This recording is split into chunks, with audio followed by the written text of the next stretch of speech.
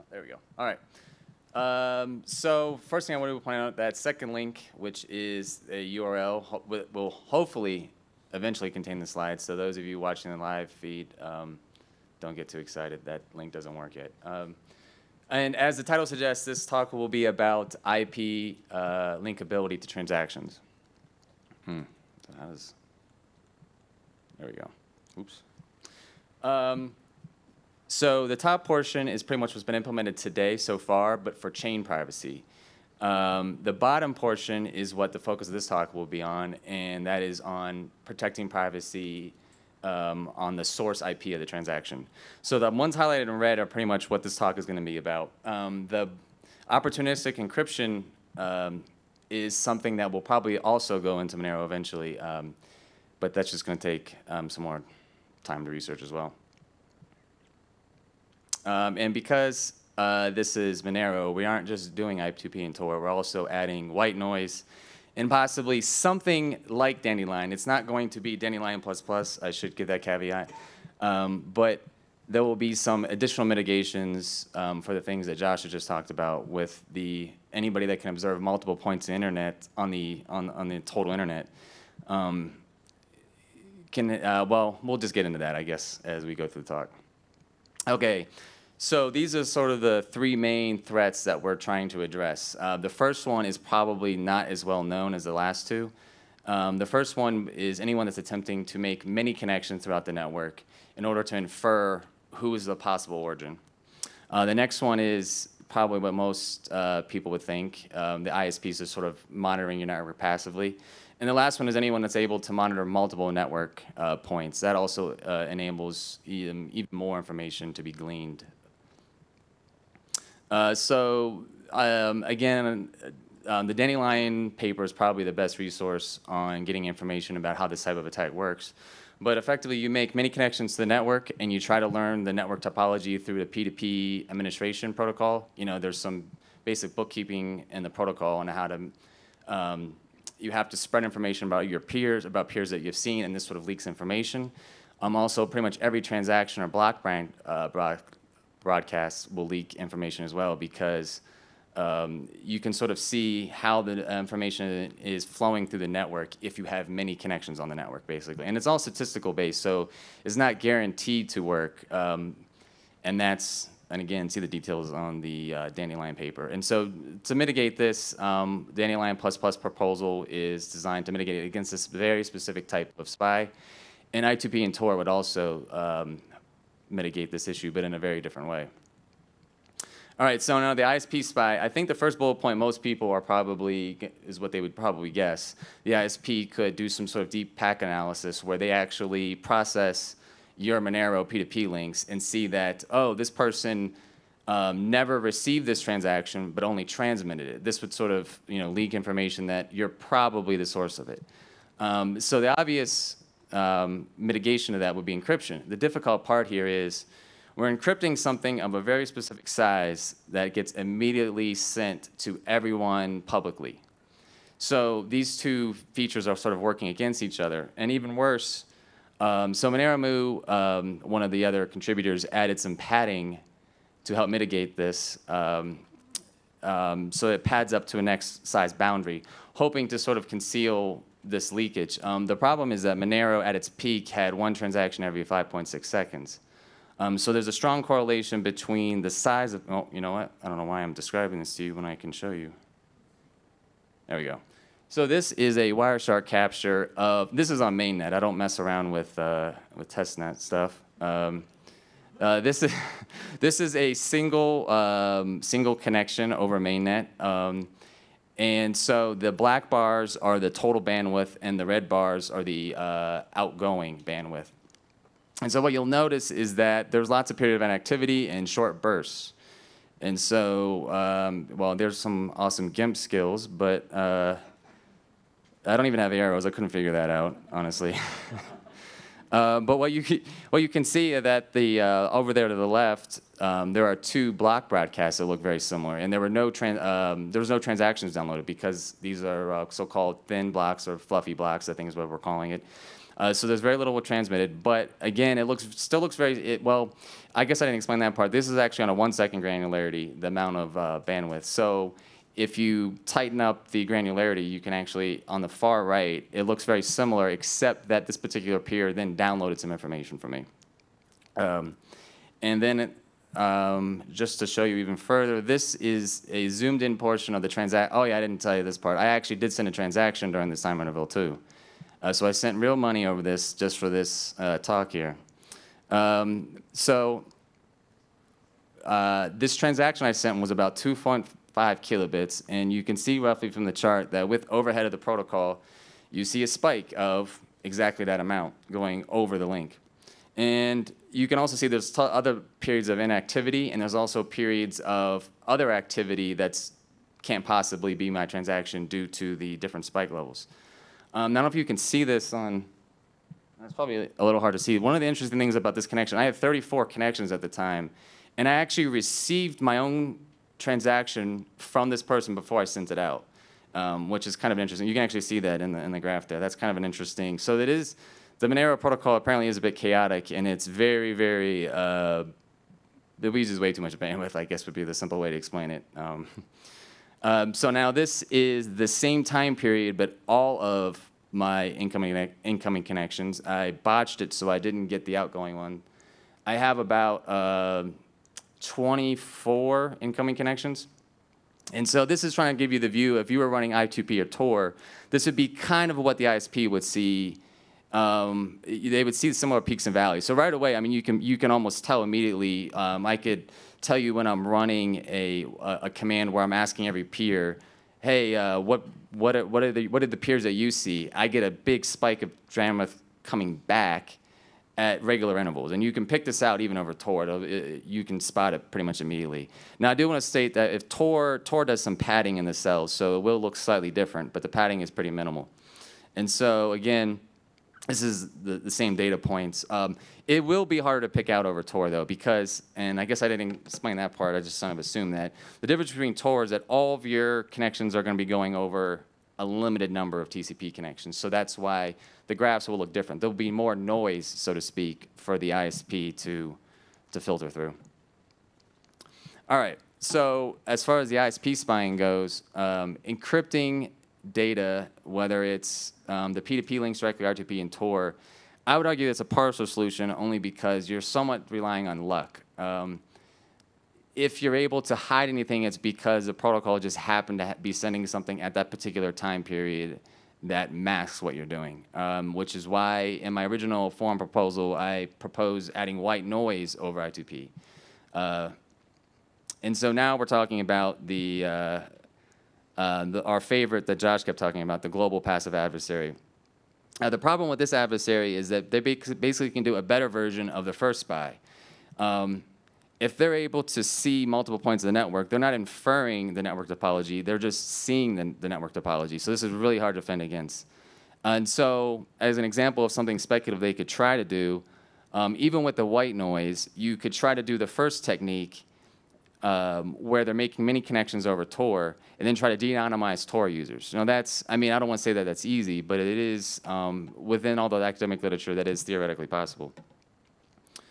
And so the mitigations, well, that's that Dandelion ++ thing that may or may not help somewhat. I mean, honestly, if you really were concerned about that, you'd probably have to go something more similar to a mixnet, but we'll get into that. So what is Dandelion ++? Hopefully I'll give a quick explanation of that. The idea here is to, well, actually they had two goals, especially in the Dandelion ++ paper. They're trying to, I guess I'll just show you everything they're trying to really provide a lot of information there.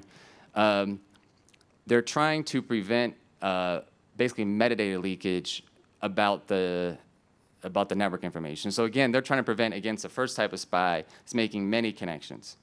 So basically every transaction in the first phase, that's the stem phase, is only sent over one connection. The idea there is it reduces the chance for any of these spies to learn about how the transaction is flowing through the network, because it reduces the probability that they are receiving the transaction in the first anonymity phase. The second thing is they're choosing outbound connections in the first phase, because that, again, that limits them targeting a person where they're making lots of incoming connections to you in order to fill your connection table to really, observe. So that basically you have to send the transaction through them. And then so the idea is after it goes, now mind you, this is within the existing P2P network. So after it makes through several hops, only selecting outbound peers, eventually at some point it gets spread in the normal fashion. By normal, I mean Monero can still improve what it does there too. And the other thing I did want to point out, which I didn't think about when I first started this, and this is the last bullet point, which is probably one of the more important ones, Dandelion++ actually makes it easier for the ISPs and these other adversaries. It wasn't obvious at first, but one of the things is the ISP can see which direction the connection is made. So they immediately know if they're following the Dandelion protocol, the transactions are only flowing in one way. So the heuristics of filtering out the noise gets even better. And the chaotic, like I'm receiving my own transaction before sending it, is never going to happen. So it actually makes some of the analysis of the other spies easier, which, but for various reasons, where Monero was still probably better at, better off by implementing it, because that type of spy is probably going to be the most common. But now, I2P and Tor, I think Josh did talk about this already. The main idea of I2P and Tor is just to break apart who the two endpoints of the communication channel are. So that's why Monero has always had this in the roadmap, because if they use I2P, the idea would be who's ever receiving the transaction wouldn't even know it. So that first type of spy is pretty much completely mitigated, because they don't even know the IP of the sender, of the other person on the other end. For some of the more advanced people, particularly the passive adversaries, they may be able to still infer some information. Okay, now what is white noise? I've been mentioning this a lot. This is mentioned in many places of academic literature, so this isn't anything new. Basically, at regular intervals, send a fixed amount of data. If you have no data to send, you just send, it doesn't really matter what you send, you just send anything, because the entire link is encrypted, so anyone observing it doesn't know whether you're sending just dummy data or whether you're sending an actual transaction or part of a transaction. And so one of the things that also isn't obvious, and a great paper came out many years ago, is the interval needs to be randomized, because you can actually detect which branch was taken in the code based on the timings that come out, because the intervals won't be exactly precise. They'll be milliseconds off. And someone actually did a real-world test over several router hops and found this out, that this actually is observable several router hops away. So Monero will have you covered there eventually as well, hopefully. So what am I actually saying that what are we actually doing in Monero? So the first proposal, I think, will be eventually Monero, myself, and several others will probably have Dandelion++ over IPv4 and 6. For a number of users, they don't even want to run I2P. That will be an option that will at least prevent some of the more basic type spying that we've been seeing on Bitcoin and these other networks. Now, for anybody that wants a little bit more, these bullet points are probably more of a guidance. I don't think that this is going to be the final solution. The idea is basically, and I don't really want to call it Dandelion++, because it's usually taking some of their techniques and making it harder to create really more plausible deniability on where the origin was coming from. So what I have right now, at least in my working code base, is 3 kilobytes of noise every 10 to 15 seconds, but only choosing, I have it in there, but only choosing 2 senders. And so the transactions will either go out to one of 2 senders, kind of like in Dandelion++, and eventually the receiver over I2P or Tor transfers this into the IPv4 or IPv6 network. The catch is we have to pretty much, I'm calling these zones because they pretty much have to be completely isolated to make sure that there's no metadata leakage across the zones, including, that's why the first bullet point, separate mempools. If we commingle the mempool. Someone that happens to probe your node about something can then observe that, oh, you've seen this transaction before. How did you know about it? I've never seen it yet, kind of thing. So, and this pretty much just highlights, I think, what I've already talked about. One of the interesting things, the reason I started looking at Dandelion++ is, well, there's multiple reasons. One of the things is that my original proposal was sending white noise to every peer. This had the very bad downside of a lot of bandwidth usage. Or you up the delay interval, but then the transactions take longer to propagate. So by only using something similar to the Dandelion protocol, you're using less connections to send white noise over. The other advantage this has is in this mode, anybody that was a global passive adversary, they would be forced to effectively do the first spying technique. They would have to make tons of connections over Tor in hopes to de-anonymize users. At that point, they would then have to try to infer where the transaction came over Tor and match it to an endpoint, and then de-anonymize that endpoint. And so the plausible, and unfortunately, this is kind of really deep within the Dandelion++ paper, but they sort of talk about this trade-off. One of the differences between the first Dandelion and Dandelion++ was the first paper only had one incoming, one outgoing in the anonymity phase, whereas the new one has two incoming and two outgoing for the transactions. The idea there is if someone does learn the network topology, if you only have one incoming route and one outgoing route, it's actually the worst case scenario for statistically. So I may actually propose that basically every outbound Tor connection is white noised over a longer interval, and that will then create, you have a ton of incoming nodes that could be plausible deniability of which link one of these transactions came over, mixed with yours, and it goes to only 1 of 10.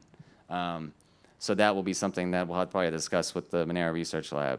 Now, to talk about like all the downsides, which there's a lot. The first one is you get the maximum privacy if you set up a Tor exit node, which or an I2 or the similar concept on I2P, which right now is manual, and that's probably not going to be satisfactory. So there are ways to automate it, but yeah, it's going to take a lot of work.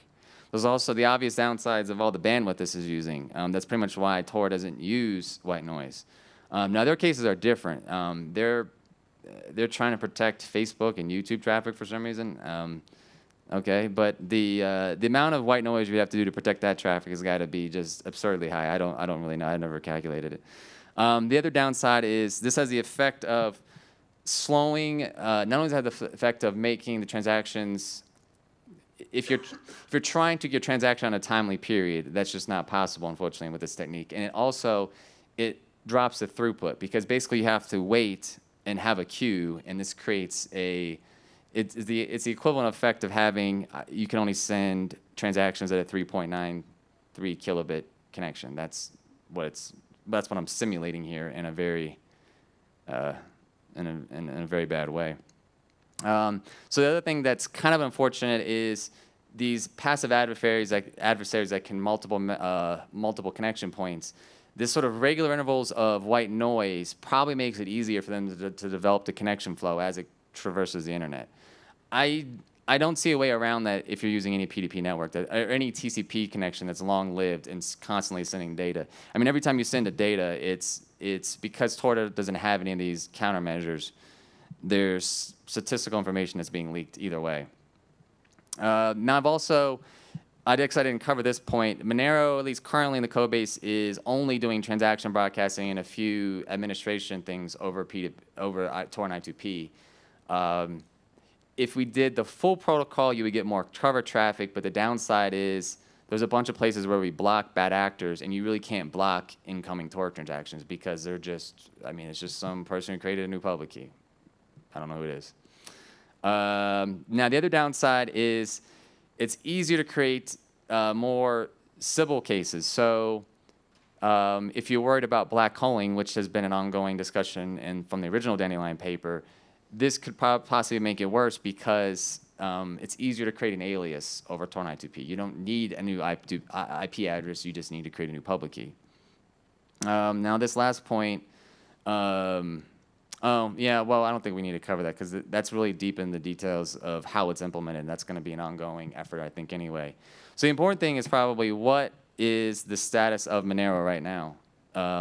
So we've added sock support, which is probably not a lot of people probably know what that is. Other than the wallet and daemon both have some understanding of an onion and I2P address, and that's as of this last release that just came out. So if you were to set up a Tor exit node, you can have it forward to your daemon, and your wallet can connect to it directly from the wallet over Tor. It connects to a Tor daemon and forwards all the traffic over Tor. You can also, if you knew some cool person that was allowing you to forward your transactions over Tor and they gave you the hidden service, you can do that already now. But again, though, none of this is automated. The white noise is in progress. I have a laptop somewhere that has a lot of that. And actually, it's pretty much done. And one of the advantages that I managed to get some optimizations in there as well. So that's a nice benefit.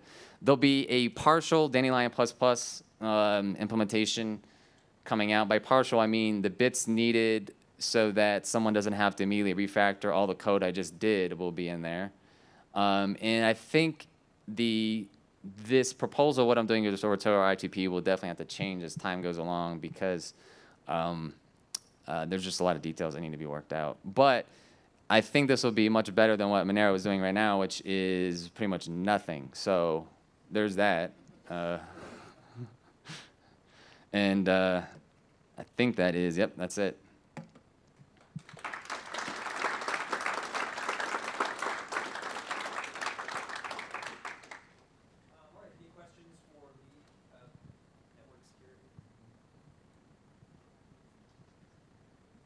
I've just got a quick one about the mempools per zone idea. Do you see that causing problems with transaction censorship if certain miners are running nodes for ClearNet and for I2P and Tor, where they could see transactions between the distinct zones and choose to include only ClearNet or only Tor I2P, et cetera? Yeah, so that's what the black calling was referring to. The Dandelion paper discussed that as well. The Dandelion paper actually suggests separate mempools as well. And that's what the reference implementation did. And that is a problem because if you're only sending it to one node for several hops before transmitting it to all, any one of those nodes can just block you. So there is a process, and I didn't discuss that part of the Dandelion++ protocol. That is part of the, there's an embargo timer. So each node who's honestly behaving sets a timer. And if they don't see that transaction come back to them, they're supposed to, fluff it out. Now, I believe that's how it works. I haven't implemented that part at all, but it's something along those lines. So that's discussed across, mainly probably in the original paper, but probably in the second one as well. Yep. You showed the traffic graph while you were connected to Tor. No, I'm sorry. I should clarify. That was not. I was trying to show what it might look like over Tor. So I was still running the same protocol. So the major difference is going to be the incoming and outgoing will be much more confusing, and then there'll be padding as well. So it will be much harder to infer anything. The problem, though, is we've decided, at least temporarily, to only run administration traffic in transaction broadcasts over Tor. So there'll be a lot less noise, I think. So we either have to do everything over Tor with the other downsides that we can't really we have a block list locally in the node for bad actors over these networks, and there's really no way to do that. So that's, I'm sorry. I didn't mean to cut you off, but if you had a more question than that. Did you do any analysis between the different message padding between I2P and Tor? Oh, no, I haven't done it. No, I see what you're saying. You mean analysis on which one is preferred? Yeah. No, that would be a very interesting work that should be done, because I don't think I feel like less people have looked at I2P. That's usually the knock against it, but it would be interesting because they have an entirely, I think what he's referring to here is they have an entirely different design and how they route messages throughout the network. So they use an asymmetric pattern. On Tor, the messages come and go over the same links, whereas I2P come over different links. So that has always felt like, to me, it would be harder to analyze, but without actually going through and thinking through all the details. Because you basically have to think through, if I were writing a program to de-anonymize it, what would that look like? And no, I've not done that, sadly. So I don't know anybody that has, but if anybody knows. Looks like one question over there.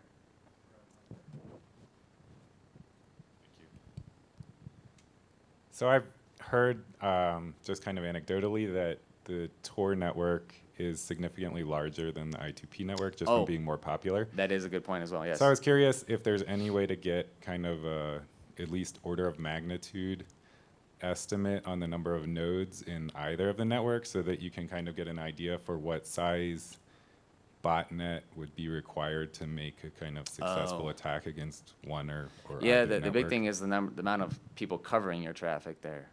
The amount of plausible deniability. I don't know anyone that's analyzed those two networks. I'm sure there's information about that, but I don't know it offhand. It's about 50,000 nodes on I2P and about 7,000 on Tor. The major difference. Oh, really? The major difference being on I2P, everyone who sets up I2P is also a router in the network. Right. Routing traffic. So that means that all of the users are routers, whereas in Tor it's just the real. Hold on one second. We should probably give that. You should probably give that guy the mic. Yeah, I was just saying it's about 50,000 in I2P and about 7,000 in Tor, but the major difference is that every user in I2P is also a router, so that's a massive difference, and the Tor routers are just volunteers who set up nodes specifically for that purpose. Right, so even though Tor has less nodes, it probably has more bandwidth. Correct. Yeah, and I think their model of making everyone a router is much preferred, because one of the things now is if you're using Tor, this is probably why I don't know why the community originally just selected I2P, but one of the problems is that it also makes it even harder if some of you're routing other people's data along with your own. That sort of makes things even more complicated. So that's, yeah. So I mean, that's why I said at a glance, I always thought like I2P was probably better in that regard because of several design choices. But like I said, I've never actually tried to think all of them through.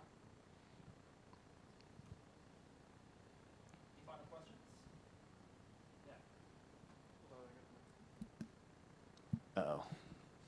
I know the long time Monero. What is he going to say? One question that came to my mind is what happens if you set up a full Monero node, but you don't use it for your own transactions, and then instead connect to another node to send your own transactions. So, for example, to defeat an IP, your ISP spying on you, or at least confuse them in some way. Yeah, because then I've thought about similar techniques. One of the other issues I didn't even get to in this talk, I realized I forgot about. There's all kind of side channels where if you're running a node here and I'm connecting on my phone back to my node at home, there's going to be a blip of my transaction size over some random SSL connection or whatever, and then it immediately comes back out. So that might work, but there's also the possibility that there's all these other. It depends on how you get it to that user in the other node, and how aggressive that ISP is monitoring it, because they'll see another connection going out of a similar size, but it's again it wouldn't be an easy correlation, but the correlation is there. But yeah. Well, that is my thoughts on that. Does that answer it well enough? Well, yeah. Okay, good.